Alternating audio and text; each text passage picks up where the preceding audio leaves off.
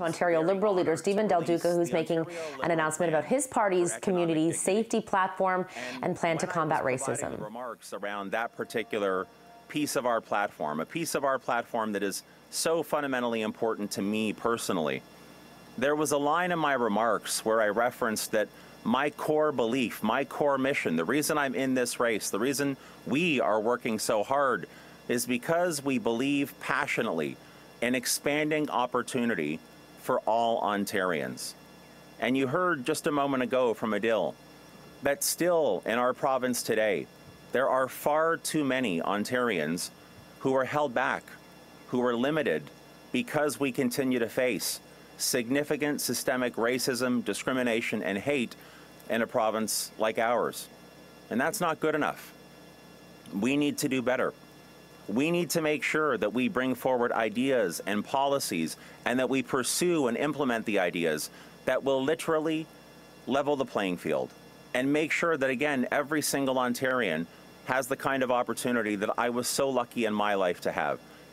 I've said this many, many times before. I think about my own daughters in the community, the neighborhood, the province that they're going to grow up in. I know that many of our candidates who have kids or grandkids feel the same way.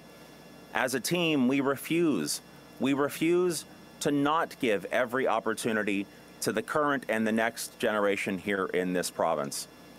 And we've seen sadly over the past 4 years, a number of examples when the Ford Conservatives had the opportunity to do the right thing and to stand up against racism and hatred and discrimination.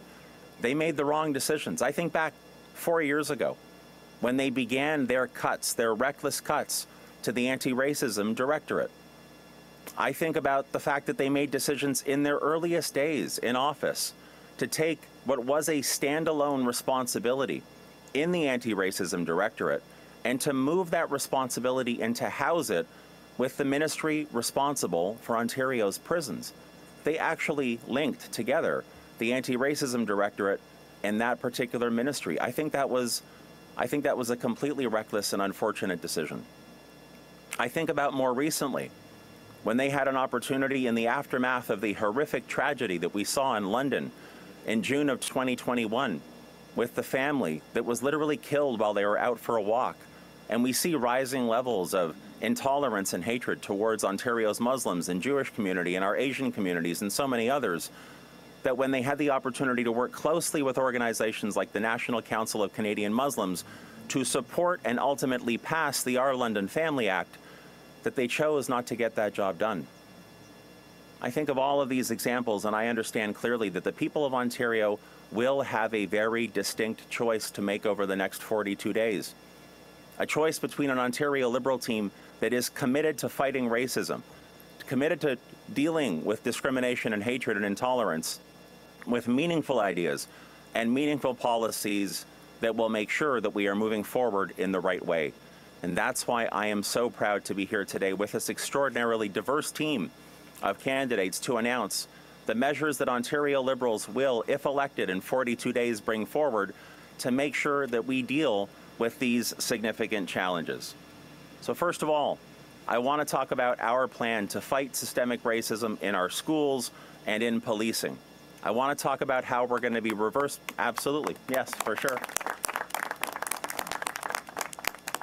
I want to talk about how we're going to be reversing those conservative cuts to anti-racism programs and, again, setting up Ontario and moving forward in the right direction. Specifically, this Ontario Liberal plan will end streaming in grades 9 and 10 in Ontario's publicly funded schools, grade 9 and 10.